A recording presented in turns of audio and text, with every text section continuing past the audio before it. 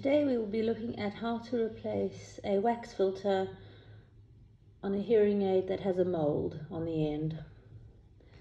If you have a hearing aid like this, we will call this the dome.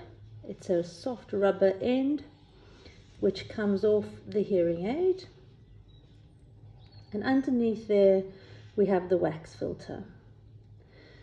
When we are changing the wax filter directly on this device, we will be using the wax filters that come in a grey cassette with black applicators.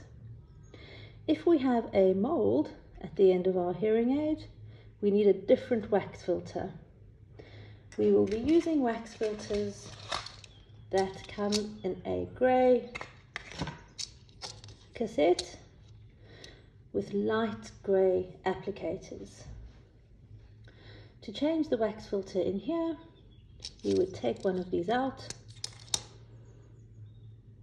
The end of the applicator has a little barb on one end and a fresh filter on the other.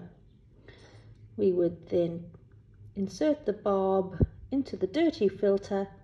You'll hear or feel a dull click.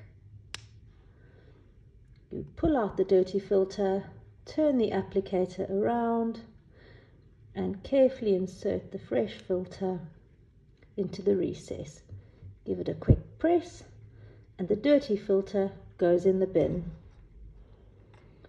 It is important that you use the correct filter because they are different sizes.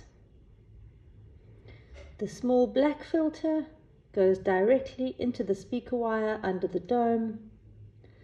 The larger grey filter goes into the mould.